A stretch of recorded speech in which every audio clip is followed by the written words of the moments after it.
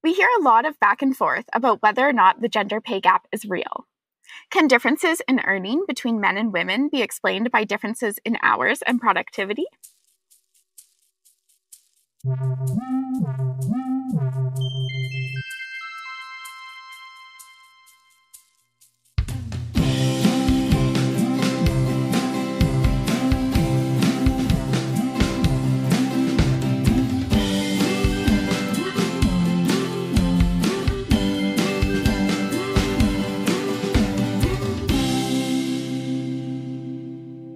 Welcome to the Secret Life of Numbers podcast, the podcast where we dissect everyday numbers and statistics to find the stories behind them. Each episode, we take a number or statistic and break it down. We will tell you where it comes from and what it means for you. Along the way, hopefully we will inspire you to think about the numbers in your own life. I'm Levannia, your data scientist on call. I'll be breaking down the numbers. I'm Lindsay, your data translator. For when Levannia gets too technical on us, I'll be breaking down the rest. All right, let's jump in.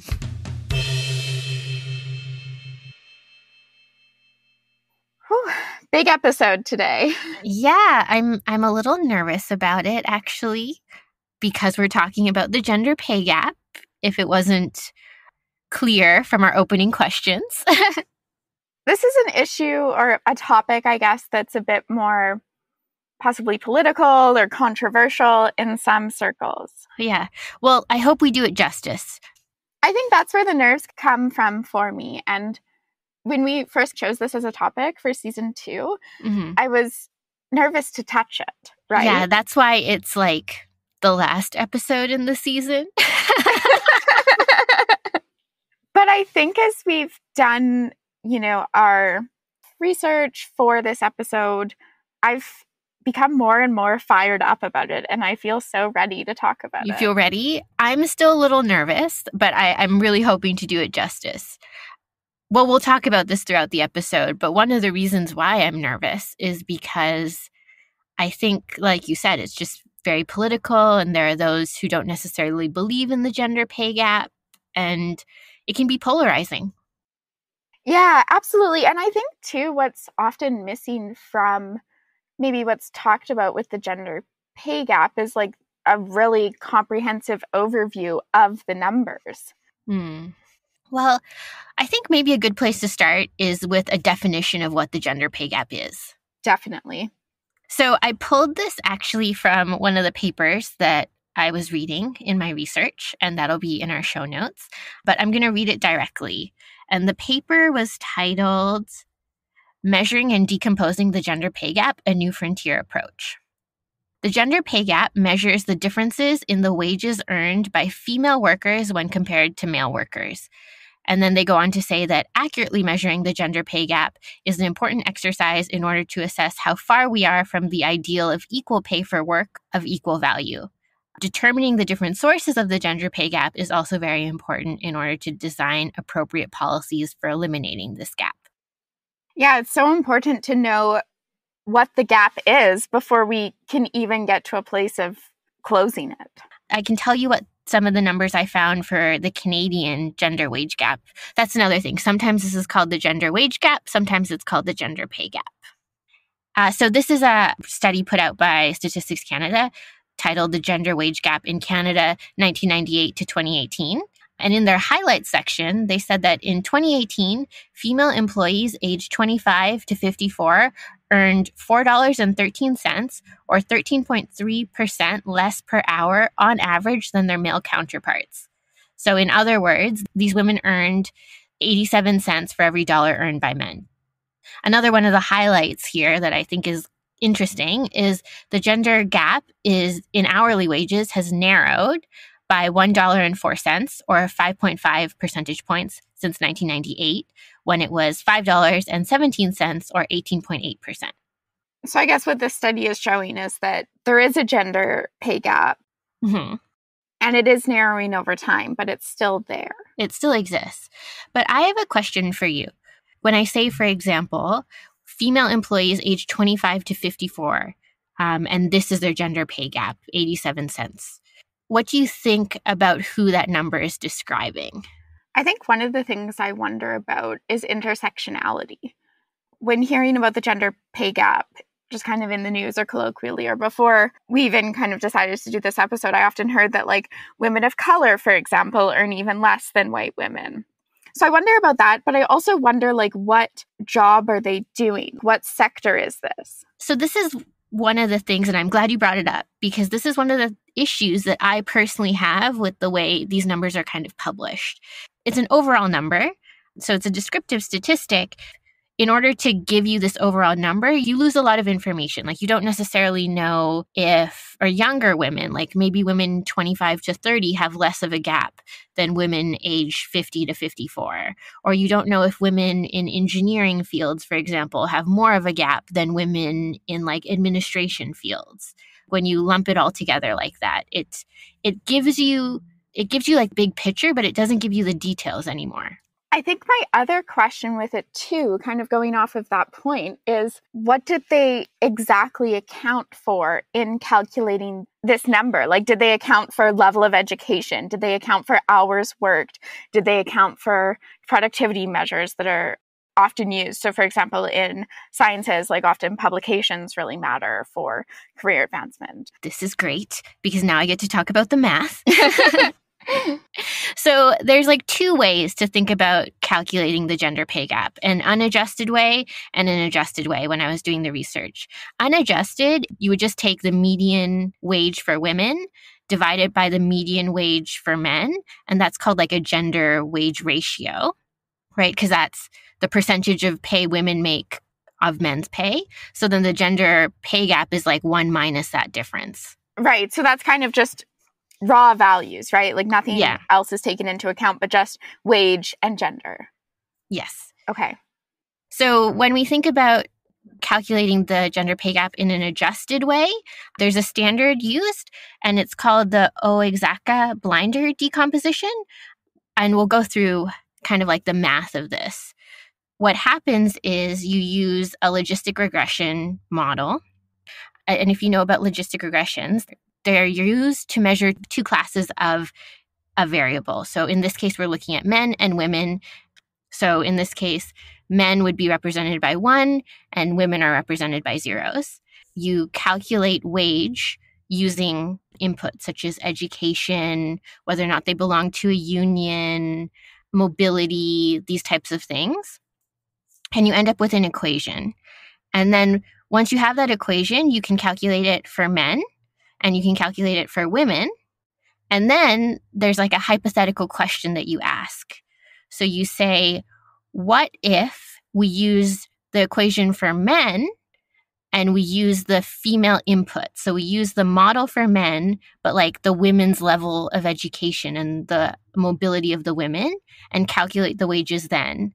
And then the difference between that hypothetical situation and the women's model results is an adjusted form of the gender pay gap. Okay, so to give an example, so we have an equation for women with inputs of, let's say, hours, number of years of experience, and education. Yeah. And then we have the same one for men with those 3 variables. Mm-hmm. For women, let's say we plug in like 40 hours a week, 10 years experience, bachelor's degree, Mm-hmm. you get a number. You plug it in for men, you get a number. Yes. But you say, what if we have a woman Mm-hmm.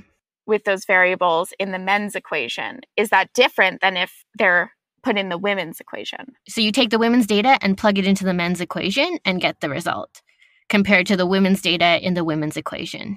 Okay, so we're crossing it over to see if there's a difference between men and women when accounting for these factors. Yeah. And then what's interesting is mathematically looking at those equations, a portion of the gap can be explained, right? Because you can look at the coefficients in those equations for men and women, and you can see, oh, okay, like men and women maybe have different levels of education. And that's important to know, because then you can ask why men and women have different levels of education. Maybe more women are part of a union, or maybe less women are part of a union, and then you can ask why. But then there will be a portion that you can't explain with the math, and that is also a contributor in the gender pay gap. Right, so kind of that unknown. And so I guess maybe that's kind of where we see those arguments against the gender pay gap, is people bring up things that I think are legitimate, right? So like, for example, most of the burden of kind of unpaid labor in a house or of childcare does fall on women. And sometimes that results in women being more often part-time workers than men. And it's like, of course you would earn less if you work part-time versus full-time. But then, like you said, you have to ask, like, why is it the women that are always scaling back? Yeah.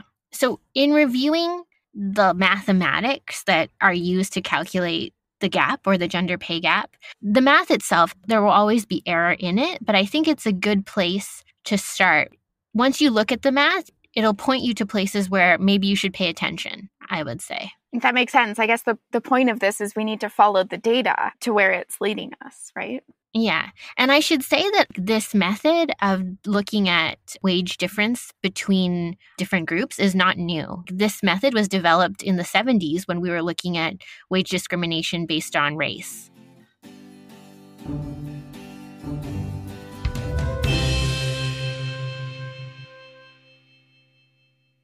So, Lev, we've talked a bit about how you calculate an adjusted gender pay gap, which accounts for different factors that would affect pay, which makes sense, like hours worked. Mm-hmm. What are some of the other predictors that are put into these models? So this is a good question. And there isn't like a universally accepted standard, at least from what I could tell in my research. And also, as I was looking at Statistics Canada, they mentioned this as well. But I can give you some examples of some of the things that are like often found in these equations. That would be great. I guess every equation is different, but Yes. some of the things that are commonly put in. So some of the things that are commonly put in, we'll start with what they call personal characteristics first. So this is presence/number of children in the household, age of the youngest child in the household, province of residence, productivity enhancing characteristics are sometimes included or probably often included. So these are standardized test scores, highest level of education achieved, work experience. So these are some of the common things that you would see in the equation. Like I've also seen things like whether or not you belong to a union, whether or not you're mobile. Right. And one question that I have is I've heard about studies that have found that, for example, like presence of children affects men and women differently in terms of their kind of career, in terms of whether or not they pull back, if hours change, whether or not it affects their career. So in the models, like the models for women, the models for men, using kind of these similar inputs, they aren't identical models, right? So like presence of children would have a different influence on the model for men than women. Is that correct? Of course, yeah. So they would definitely be different. And then that would probably fall into your explained difference or your explained portion of the gap. Right. So like I guess an example with the kids would be that like the gap in women's careers that they tend to take after they have a baby, like a maternity leave, is often very different from, until recently, people didn't really even talk about it, like a paternity leave. Yeah. So like my intuition tells me that if you decide to stay home a little bit longer for maternity leave, then you'll be affected in multiple ways when we look at that math. You'll probably be affected by number of years of work experience. And then if they include like number of children or like youngest age of child in the home, like those inputs will also change in the model. And that will differ from the men's model. Right. And then when we run that comparison, asking the question, what if we put the women's data into the men's model and look at the difference, we'll probably see that a portion of that difference can be explained by some of those coefficients. Right. So what we're really seeing is that these factors affect men and women differently. Yeah. Like having kids has a different effect on your career if you're a woman than it does if you're a man. Kind of painting in broad brushstrokes. Obviously, Yes. there's exceptions. Yeah. Of course. In this report, where I pulled some of the numbers for Canadian gender pay gap, so this was titled Measuring and Analyzing the Gender Pay Gap, a Conceptual and Methodological Overview. This is specifically looking at Canadian numbers. One of the things they said was notably, as the gender wage gap has narrowed over time, nearly 70% of the gender wage gap in 2017 could not be explained by gender differences in province, human capital, union status, public sector employment, occupation, and industry. So what's happening is like these like intersectionality factors that you kind of alluded to in the beginning, like that women might decide to stay home for maternity leave, and that has like a very interesting effect on these inputs that are then put into the model. Or we can't see them at all because we don't know what they are, so they never make it into the model, and that remains unexplained. So I guess the broader message here is really that no, the gender pay gap cannot be explained by productivity and hours, that there's factors going into it that are probably rooted in unconscious or conscious bias, or factors that we don't even know about. Yeah, there's a lot of things going on that, like, we can explain some of it, but there's a large portion that we still can't explain. I think that's really interesting that, you know, even if women are working the same hours, if they've had the same experience, if they've, you know, have similar career kind of or job title or job level, that there is still a gender pay gap. Because I think the argument often used by people against a gender pay gap is that it comes down to hours, it comes down to productivity. You know, like I heard this one thing once, I don't know where I heard it from, but it was like, of course, women make less than men. You know, men choose higher paying jobs like lawyer and doctor and CEO, and women choose lower paying jobs like female doctor, female CEO, and female lawyer. Yeah, well, I guess it comes down to that analysis, because when you use the women data and you plug it into the men equation, there's still a difference. Like, that is the adjusted version of the gap. That's why we need to ask why there still exists a difference. Is it because women are like making different decisions than men? And if so, why? And then once we find out the why, then we can begin to ask questions like, are we all right with that? Like, is that a problem? Should we be making policy? But because there's such a portion of the gender pay gap that remains unexplained, we're still asking those questions.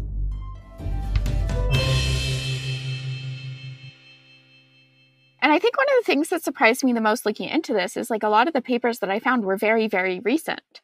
This is a current issue. Yes. This is very much a present reality for women, you know, in different sectors. And I think something that would be interesting for us to talk about in this episode is we're both in fields that either historically or presently are considered male dominated. And what's the gender pay gap like in the fields we're in or going into? So this is a good question. So I'm not sure what the pay gap specifically is in data science, but I do know as a data scientist that like data is everywhere. And it's becoming more and more popular for companies to create these data science teams that look at their data so that they can have like predictive analytics and they can begin to use it to their benefit rather than just storing it and like keeping it gathering dust, for example. And we also talked about data science being like the sexiest job of the 21st century by the Harvard Business Review.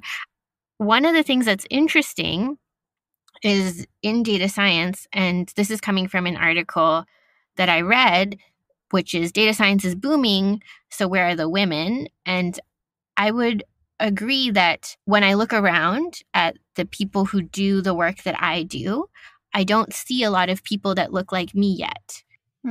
Even though there's a shortage of professionals who do the work that I do, there's still not that many women.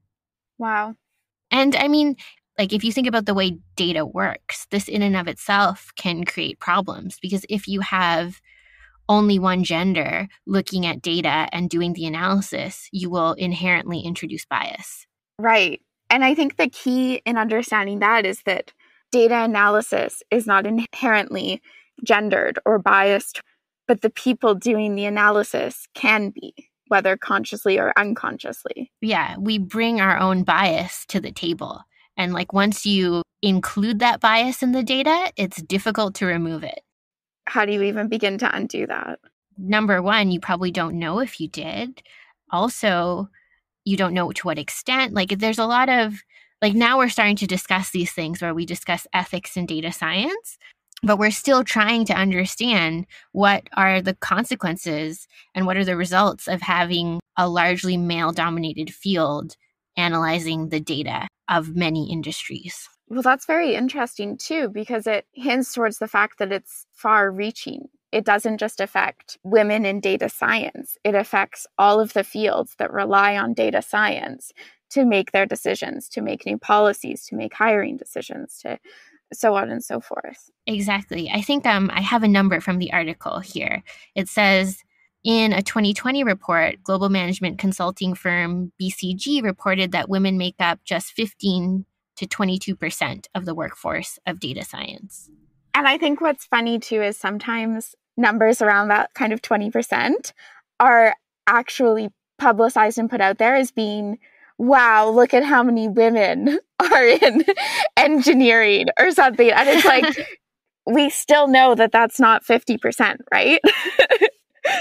I don't necessarily, and this might be an unpopular opinion, I don't necessarily think we need to get 50-50 in every field. Yeah. But I do think that if you want to work in a field, we should work to remove the barriers that prevent you, irrespective of your gender, to working in that field. I think that's a good point. And I guess also something that I wanted to talk about, a lot of these models, the genders that we're looking at are men and women, but we know that there are more genders than that now. Yeah, and I think that's a really important thing to put out there is gender isn't binary.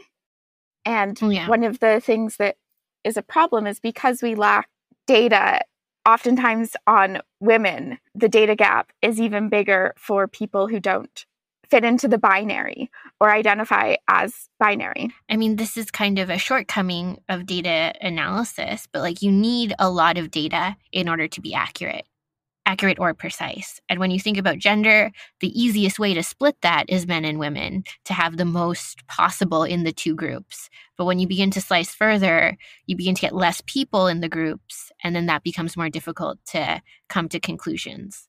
That's a really good point to bring up. When doing kind of the research for this episode, it's not that we wanted to only focus on the binary, but are constrained really by what's available. I mean, my hope is that as more of this analysis is done, and there's research going on currently to like decompose that gap differently so that we can explain more. And hopefully we'll begin not only to explain more of the gap, but also to include more genders. Very important.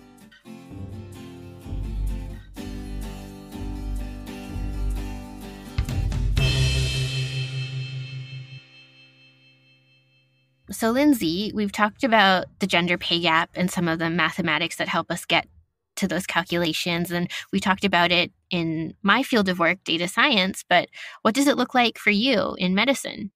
Okay, so this is something I'm super excited to talk about. I knew you would be. Because I'm passionate about medicine and I'm also passionate about numbers. Mm-hmm. I'm a second-year medical student in Canada, so not a doctor by any means, but on the path to be one. You will be a doctor. We need to say this with confidence. I am Lindsay, and I will be a doctor. You know, I never thought about gender discrimination in like any field I was thinking about going into. I never really thought about a gender pay gap in medicine, and I think that's a very common thing is we often don't think like, how can medicine have a gender pay gap, right? Mm-hmm. Because you do the same training, you do the same work. Yeah, like the fees charged for the services are the same for the individuals. Well, that's exactly it. And so I'll explain just a tiny bit about how physicians get paid in Canada, just to provide some context to what we're talking about. So in Canada, we have universal healthcare. So the provinces and the territories pay physicians for the work that they do. Essential healthcare is provided at no cost to the patient and is funded by the government. So for physicians, there's a few different pay structures you can have. Some physicians, definitely the minority, are actually salaried. So an example is like most oncologists or cancer doctors have a salary model working with cancer centers, for example. The more common model for physicians is what's called fee for service. Okay. What this means is you as the physician bill the government for the services that you provide to the patient.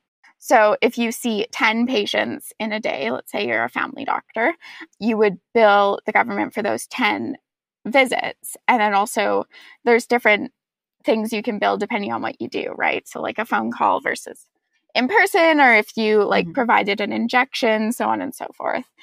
So basically your income is not fixed. It depends on what sort of services you provide and how many services you provide. And so for each thing, there's a different billing code, and this would differ province to province for how much each thing you get paid for.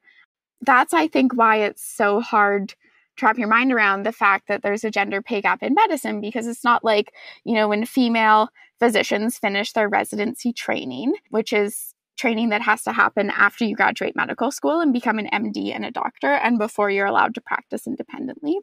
It's not like you get a book that's, 79 cents on the dollar compared to your male colleagues. The reality is that, yes, there is a gender pay gap in medicine, and unfortunately, it's actually one of the largest gender pay gaps of any field. Oh, I didn't know that. And that's mind-blowing, and it makes me a little angry. Yeah. Because I think about it, and like, if you think of the journey that you have to go on to become a doctor, it's a very long path. So you do whatever you do before medical school, and then you do medical school, which in Canada is usually 4 years, but there's a few 3-year schools. And then you do 2 to 5 years of residency training in your field that you've chosen and you matched into. So you actually have to work quite hard in medical school to get to the field you want to be in. And then after that, it's optional, but you can do even more training, like 1 to 2 to sometimes 4 years of further training after residency in a certain area. So it ends up being a very long process, and it makes me very sad to think that at the end of that road, there still isn't parity in pay. Yeah, because it's such a long journey. Do we know what's causing that gap? Because you mentioned that the fees for the services are the same. Like, are there any ideas about what's causing the gender pay gap in the medical field? So that's what's so interesting, is that it's a lot like the gender pay gap in general that we've been talking about, that some of it can be explained by certain things. And then some of it we also don't know. So I'll talk a little bit about that. So because we're in Canada, I'm going to focus on the numbers in Canada. Okay. An article was published in 2020 in the Canadian Medical Association Journal called Closing the Gender Pay Gap in Canadian Medicine. And what's important to note is that women in medicine consistently earn less than men. And that doesn't mean that every single woman in medicine earns less than men. Like looking at women on average, perhaps, would be a better way of thinking about it. Exactly. And the pay gap exists within every medical specialty. So no matter what specialty you go into, there isn't one that has no gender pay gap. Okay. This is a direct quote from the article because I thought it was very well said. The gender pay gap in medicine is not explained by women working fewer hours or less efficiently, but rather relates to systemic bias in medical school hiring, promotion, clinical care arrangements, the fee schedule itself, and societal structures more broadly. So that kind of gets into what might be causing it. But the gender pay gap in medicine is quite high. So again, from this article, across the 10 specialties with the highest gross and net incomes, women made up to less than 35% than men. Like a third less than men in the 10 highest salaries in medicine. One of the issues, too, is that women accounted, this is again a direct quote, for 47%, 48%, and 62% of physicians in the 3 specialties with the lowest estimated net income. So that's family medicine at the 47%, psychiatry at 48%, and pediatrics at 62%. Okay, so not only is it that when they're in the high earners, they make less, in the proportion of physicians who are low earners, women are a higher fraction. Exactly. And so the Ontario Medical Association has done some work in this area to parse out what numbers are we looking at here. So male family physicians in Ontario earn 30% more, and male specialists earn 40% more than their female counterparts. There's also costs to putting your personal life on hold. Women in medicine experience infertility at higher rates. You mentioned that the gap is caused by like systemic biases. Do we know what some of those biases are? Okay, so I'm going to kind of bounce around from a few different things because there's been quite a few papers that have come up with maybe a few ideas that explain in part some of the gap, but nothing fully explains it 100%. So I'll give you some different examples of things that factor into it. Gender distribution in surgical cases is a factor. Most OBGYNs or obstetricians and gynecologists, so doctors that deliver babies and then also handle the female reproductive system, they're mostly women. And then the flip side of that is urologists or doctors who handle specifically the male urogenital tract, but then also kidneys and things like that. So they do see some female patients as well, mostly male dominated. And there have been studies done that female surgeons are more likely to operate on female patients, and these procedures are often paid less than if the patient was a male. So in Ontario, to do an incision of a vulvar abscess under general anesthetic, so like under sedation, you get paid $50.90. Would you like to hazard a guess at how much you get paid if it's a scrotal abscess under GA? I would say it's probably double. You're right on the money. You get $99 to do that procedure. Yeah. Another example is to biopsy a lesion on a penis, you get paid $39.60. To biopsy a lesion on a vulva, you get paid $26.85. Okay. I'm a little fresh. Like, why is it less? I know. Some of this is very much systemic, right? It's not this malicious thing. It's the way that this billing structure is set up in some ways. And I think that's kind of like where we're at with the gender pay gap on a whole. Like, it's not malicious. It's just a result of like cultural and systematic biases that exist in the systems. Absolutely. There is bias that comes in, though. Okay. So in medicine, surgeons, for example, get referrals from primary care physicians. Yeah. So like if I come into my family doctor and I have an issue, she'll refer me to a surgeon if I need one. Exactly. And there has been evidence in the United States that there is a referral bias from primary care physicians that does contribute to the gender pay gap in surgery. I wonder if this kind of thing also happens outside of medicine. Like if you're in like another field and there's like a high profile project, I would be curious to see like what the referral rate of the high profile projects are to men versus women. We can also think of that in like funding for grants for research. And there has been evidence that there's some gender differences. Yeah. Specifically for referrals, there was a study done in 2017 using US Medicare data. And what they found is that female surgeons received fewer referrals overall. And in surgery, there's always a risk of having a poor outcome or an adverse outcome. So if the patient did have a poor outcome after surgery and the surgeon was a woman, that primary care physician, whether male or female, was less likely to refer to any woman in that specialty. Oh. However, if it was a male surgeon, an equivalent drop in referrals to men was not seen. I see. So there's like more of a consequence as well on the women than the men. Yeah. And this was something that didn't 100% surprise me. I think it kind of comes back to if you're different in the field where you work, mistakes will seem larger because you already look different. So your mistakes are already kind of, your achievements and your mistakes for that matter are already kind of under a bit of a microscope. Yeah.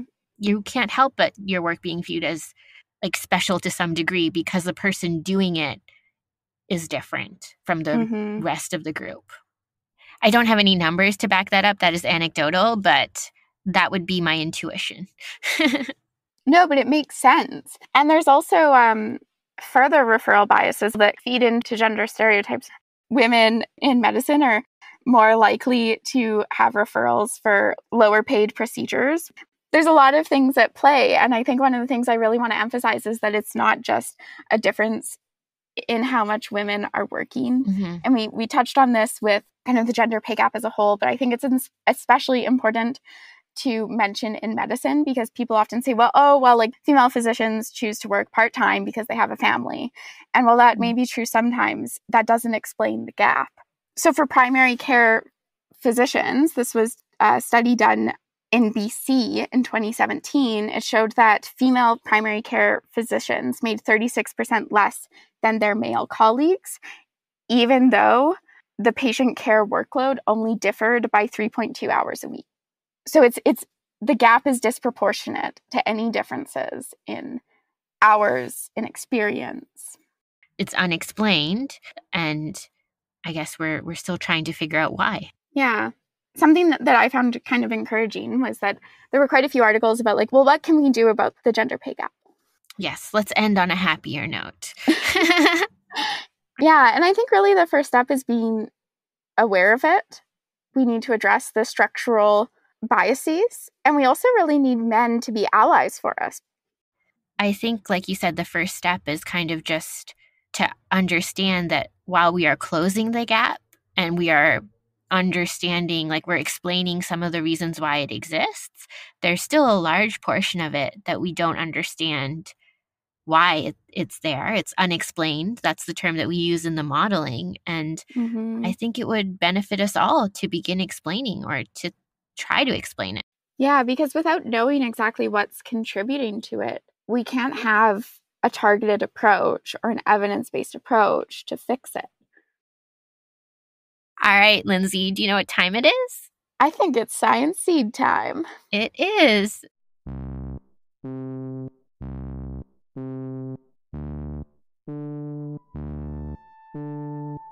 Each episode, we like to give our listeners something to think about, a science nugget to help you think more critically about the numbers, statistics, and really the science you hear every day. So, Lindsay, what are we talking about today?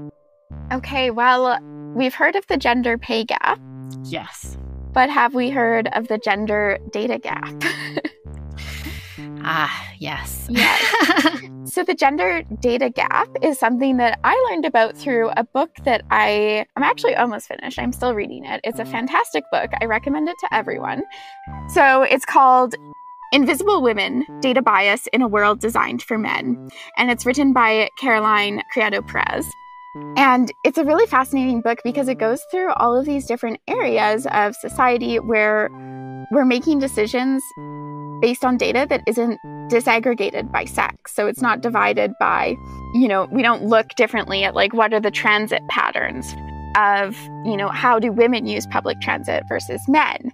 And when you start looking at sex disaggregated data, you start to realize that not always, but we can kind of bin a lot of things as like women using transit differently than men. So an example for that is men tend to have a more direct route on transit.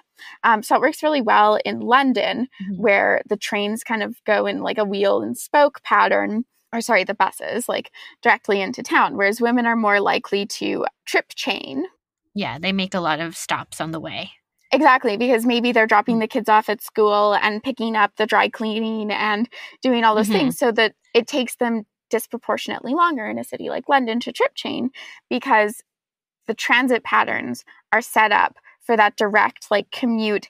You go to the office, you come home. Obviously, there's people that break that mold across the gender spectrum, but there's these patterns that emerge that really indicate how the world is sometimes. I think the language that she uses in Invisible Women is the world in many ways is defaulted for men. Yes. And I think like a small example of that is like when you talk about, did you catch the soccer game last night? Or football, I guess, if you're in the UK. It's assumed that that's the men's soccer match. Yeah, like when you said that, I was picturing the men's soccer game, not the women's soccer game. Because if you wanted to ask me about the women's soccer game, you would have said, did I catch the women's game last night? Yeah. I guess what we're trying to say is that the gender gap, it's not just in wage. It's everywhere. And we really want to challenge our listeners to see it, because the first step is to see and identify it. And then we can start working on correcting. That is all for this episode. But if you have a burning question about what we talked about today, or any of the other topics we have covered, leave us a 5-star review on Apple Podcasts with your question, and we just might answer it on our post-season 2 bonus episode of Listeners' Questions. Thanks for listening, everyone. You can find us on Apple Podcasts, Spotify, Google Podcasts, or wherever you find your podcasts. You can find the references we use for this episode in our show notes. A special thank you to Julian Bertino, who does our sound editing and music. Want to learn more about what we talked about today? Follow us on Instagram at The Secret Life of Numbers. We'll catch you next time on The Secret Life of Numbers, where the numbers can run, but they can't hide.